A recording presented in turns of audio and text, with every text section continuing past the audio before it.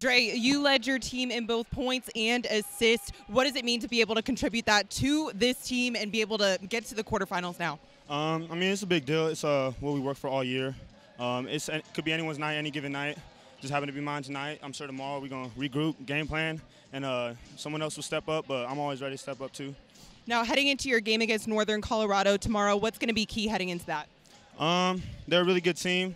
We just got to make sure we recover well, game plan, go home, watch some film on them, and just get ready to win. If you had to describe your team in one word, what would it be?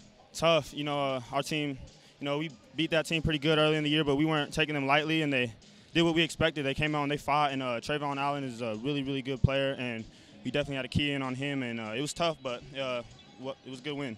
Absolutely. Congratulations, and good luck tomorrow. Thank you. Appreciate it. Thanks so much.